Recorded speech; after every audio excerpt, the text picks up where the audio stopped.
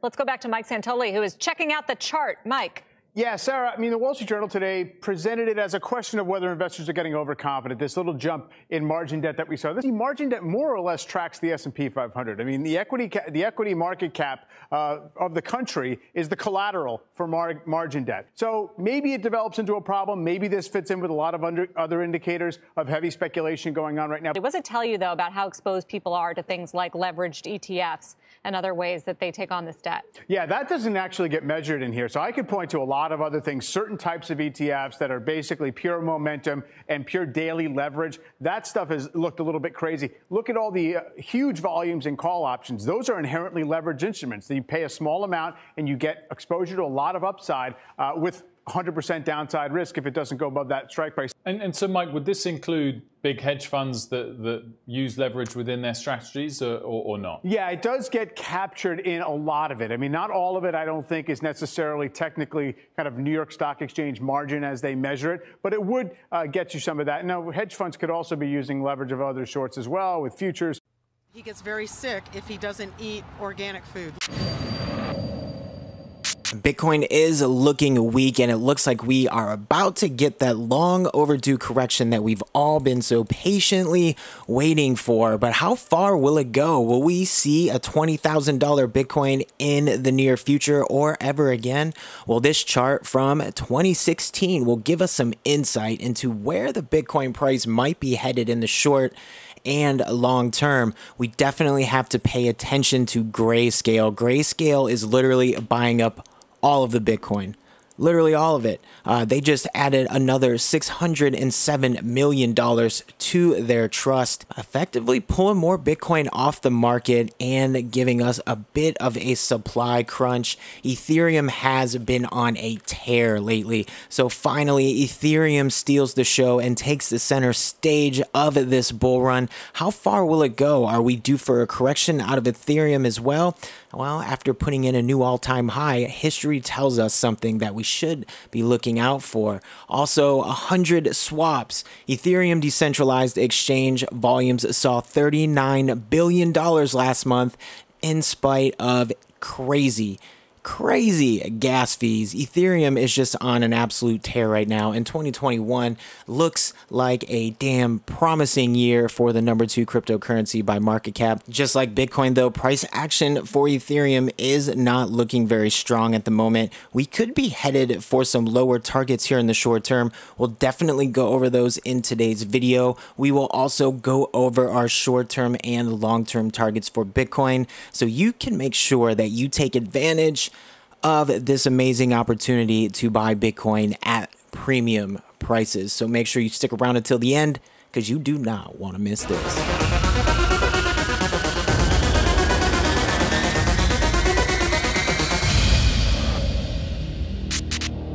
Self-destruct sequence activated.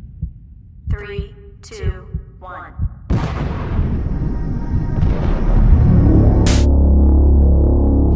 Is this your homework, Larry? Ask him about the car, man. Is this yours, Larry?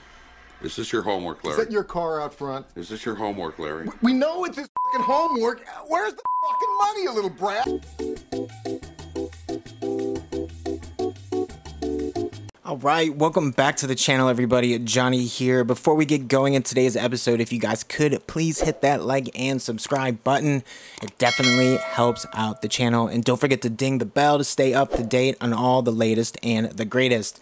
All right, looking at this Bitcoin 8-hour chart, we are in this contracting triangle pattern, which tends to be a bullish continuation pattern. We did get a bit of a sell-off over the night. You could see this little spike in sell volume here, and we're right now testing this lower trend line of this contracting triangle, which also happens to line up with the 21 daily EMA. So if you've been just riding this 21 daily EMA ever since this consolidation pattern started, you've been doing pretty well, because we've come down and tested this exponential moving average 3 times so far in this consolidation pattern.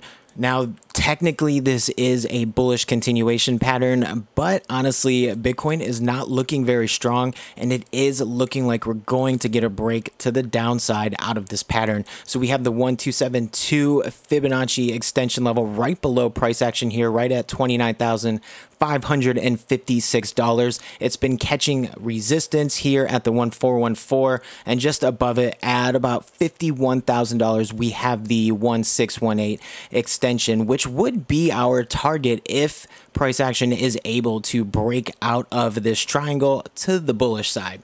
But what we're looking at right now, price action is holding support on this 21 daily EMA. We are looking for a break down out of this triangle, at least to this $29,604 level. Now, it may not come down that low, but it may actually come down further. So the 21 weekly EMA, let's go ahead and bring that up here. So the 21 weekly EMA is all the way down here at the $19,752 level. If we did get a break down to that area, right around the $20,000 area, that would make a hell of a lot of sense, considering there was some pretty serious resistance here as Bitcoin attempted to break that all-time high when what seems like forever ago, when it was just in the middle of December of 2020. So what we're looking for here, we are looking for a break down across this lower trend line, and we are looking for a first stop here. And if Bitcoin does manage to hold this $29,400 support right at this 1212 extension, that would be great. But I do assume a bit of sideways movement before this bull run continues to the upside. Now, if we do break this level of support, we are looking for a move all the way down here to the 21 weekly EMA, $19,656. We are looking for that move to that level. And if we did get a breakdown all the way down to $20,000, it would be an awesome gift. It would be an opportunity to get back into this market at a fairly reasonable price and ride this bull market all the way up to the top, which I really see ending somewhere in the six-figure range. All right, so let's take a look at Ethereum. This is the Ethereum Bitcoin chart, 5-day. You can see we broke this long resistance that had been in play for almost, I want to say 4 years, 3 years, and actually 3 years almost on the dot. It broke across this resistance. We did get this huge volume spike here. And then if we take that measured move over here to the point of breakout, that gives us a 360% gain on Bitcoin out of Ethereum. So Ethereum is looking pretty strong against Bitcoin. Let's go ahead and look at Ethereum US dollar. So Ethereum did come up, it effectively did get that brand new all-time high, just barely, but it did get it, and breaking across this overhead resistance right here, which was pretty strong, right around the $680 level, moving up and then getting that all-time high. This is the 5-day chart. Let's go ahead and zoom in here. This is the 4-hour chart. We came up, grabbed this new all-time high, barely, but did get it right at $1,443 according to Bitstamp's chart. But right now we did break out of this kind of triangle pattern. It does look like a W pattern as well, but we got a fake out here, and it looks like Ethereum is attempting to correct. Now, this could be a bullish confirmation retest of this upper trend line, which effectively would be a triangle. And if that is the case, we are looking for a further continuation to the upside. If we go ahead and take a trend-based fib extension from the beginning of this impulse here to this high and then back down to this low here, we came up and it looks like the price action bounced off the 50% fib extension. We are looking for at least a candle body close above this 0.5 extension to give us some confidence that this trend to the upside is going to continue. But as of right now, I do not have that confidence. We did not make it beyond this 50% extension level, letting me know that the chances of us coming back, of Ethereum coming back down, are pretty strong right now. What I'm looking for is a move back down to this 21 daily EMA at some point, and you will really wait to see if it holds support there or if it does break through. If it breaks through, we are looking for a move all the way down to the 21 weekly EMA. That right now is sitting at $596. Now a 50-60% correction out of Ethereum. That sounds a little outrageous, but it definitely could happen. So this is what we're looking at right now. We did get this bullish confirmation as of right now. We are looking for further continuation to the upside. What we are looking for is a candle body close above the $1,608 level. Again, this is the 4-hour chart. Give us some pretty strong confidence that this trend is in fact going to continue. But again, you know, if we do break down, we are looking for a price target of 1,078. And then if price action does break below that, we do have support here at $750. There is also pretty strong support here at 920. So those will be our two targets. And if we do break below those, we are looking for price to come all the way down to the 21 weekly EMA. That is just under $600 US. Okay, again, just to recap with Ethereum, there is a possibility that we could get one last push to the upside out of here. So Bitcoin did make it up to its 1-to-1 extension from the March crash and actually exceeded it a bit. It actually made it up to the 1,272. Maybe we might get the same thing out of Ethereum. So the 1-to-1 extension here is at $1,731. And then if we go ahead and look at the 1,272, the 1,272 is right here at $2,762. But to be honest with you guys, I really do not see the price making it up that far, especially with all of the bearish divergence we are seeing on the 4-hour time frame. So I am looking for a move down here to this 21 daily EMA that is sitting at $1,081.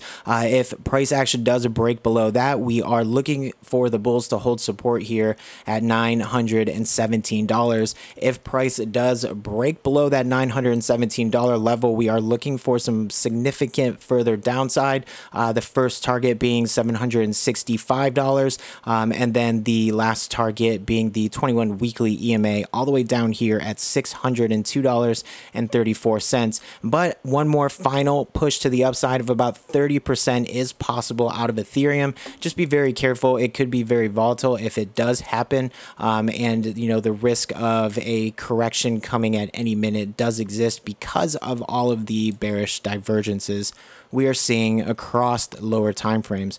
But that's it. Thank you guys so much for dropping in.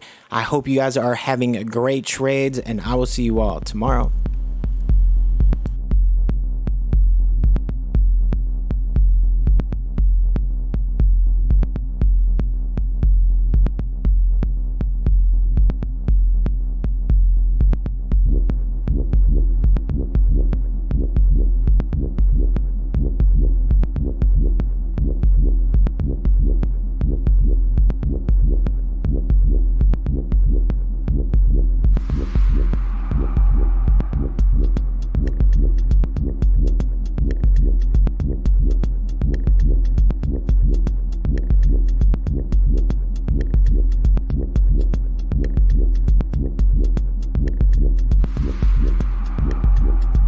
Yeah.